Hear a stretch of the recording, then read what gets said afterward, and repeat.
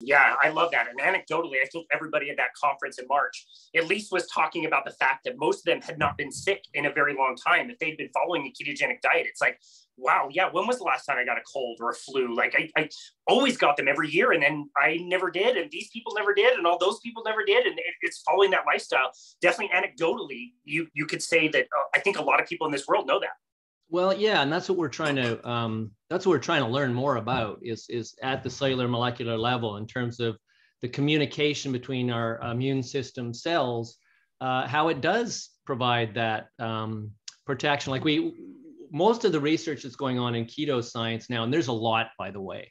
So this is not a fad. It's not, there have been, because when you put diet in it, people start thinking about fad diets and calorie restricted short-term. That's not what it is. It's a lifestyle change. It has fundamental, profound, beneficial changes to your overall metabolism. But what we're also trying to learn is the fundamental positive changes to your immune system. And as you say, every time I go to a conference, I say, how many people have noticed since they've been keto adapted, they've had fewer colds and flus. Like almost everybody puts up their hands.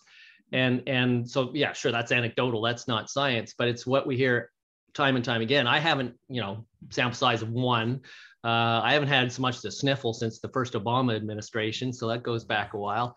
And I think that's pretty typical. Now I'm also in good health otherwise. And, but I think, right now, most of the research is on chronic disease. So just again, for your listeners, acute diseases are things like, well, obviously injuries and trauma, but infectious diseases, particularly, viruses, bacteria, fungus, and that sort of thing. Now, those are acute diseases, and that hasn't been looked at very much. I'd love to do more work on that.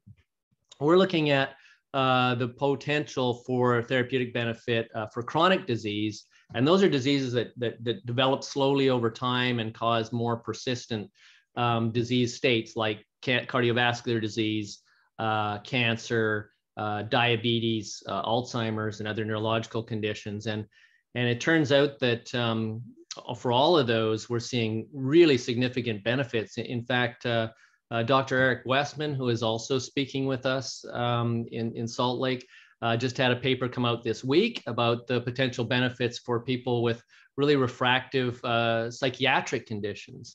And I posted that, my Facebook and LinkedIn. I think on LinkedIn, if you look me up, I'm Dr. David G. Harper. On Facebook, I'm Dave Harper, but I post all the stuff that we're doing and the research that comes out. And I usually start that off with, what the science says, ... because I'm, you can view me as kind of a filter for the crap that's out there, because there's lots of misinformation and, in fact, deliberate disinformation about diets. There's a lot of vested interests that don't want to see people adopt ketogenic diets because they're basically devoid of processed foods. And the processed food industry is a $3 trillion a year industry, and they're not very keen on us telling people not to eat processed foods. So, I think it's important that we have shows like your show that allow people like me to present the science to people so that they have that fundamental understanding of the benefits of a ketogenic diet. And I should say, as we're talking about that, it's not for everyone. There are some contraindications, and those are listed in my book. I have the book here, Biodiet, in the first part of the second half. You should talk about this with your physician. It is a significant metabolic change, so you should talk about it with your physician.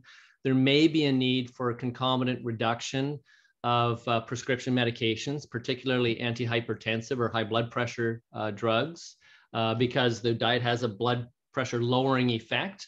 You may have, if you're diabetic and you're taking metformin or insulin, you'll probably need to reduce the amount of insulin or metformin you're taking. And all of this is very consistent, even with the very ill women that we're working with in our cancer research studies. They see the same metabolic benefits as healthy people do in that same short period of time, within a few months. And so it isn't for everyone. Talk to your doctor. Don't get your information off of YouTube. Because people will say, oh, I tried a ketogenic diet, it didn't work. And first of all, I don't know what they're eating. So I don't know if they're ketogenic or not. I don't know what they're measuring. I don't know where they started. But usually what they do is they just start eating, potatoes, bread, rice. They stop eating carbs, but they don't know how to actually supplement their diet with healthy fats and other foods so that they get a balanced diet. And then they run into all kinds of problems with keto flu and cravings and that sort of thing. So that's part of the reason I bought the book, read the book. I should say wrote the book. I wrote it, Casey, in the back of my mind with your family physician in mind. So, so they really don't get a lot of nutrition education, you know, in their defense. Your family physician is very interested in your health and improving your health, but they don't get nutrition education. So they're not nutrition experts. So when you come to them and ask them about, you know, what about a ketogenic diet? You know, I'm overweight, I'm diabetic, I have some, you know, signs of hypertension or whatever.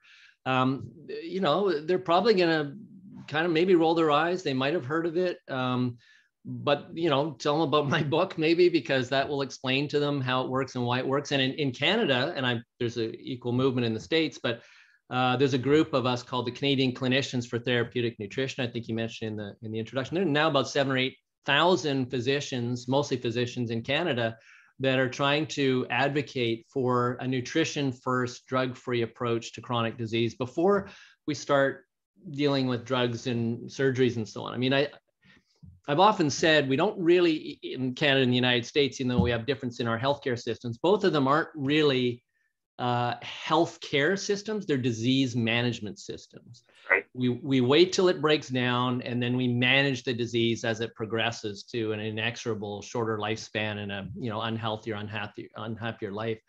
So what we need is more preventative medicine. And I can't honestly say from a scientific perspective that a ketogenic diet will prevent cancer, cardiovascular disease, diabetes. I can't say that, because we haven't done that experiment, and we never will, because you'd have to get tens of thousands of people, you'd have to lock them away and feed them 2 separate diets, and then see the rate at which these diseases develop.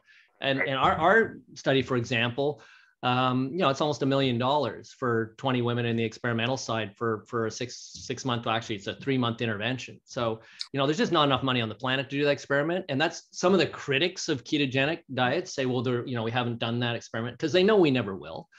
So what we do is we look at its value as a therapeutic intervention for people that have those diseases. So what we see regularly, when we talk about metabolic conditions, and there's, you know, a condition called metabolic disease, which is typically, you know, obesity, so waistline, you know, high blood pressure, dyslipidemia, your lipids get out of whack, and high blood sugar.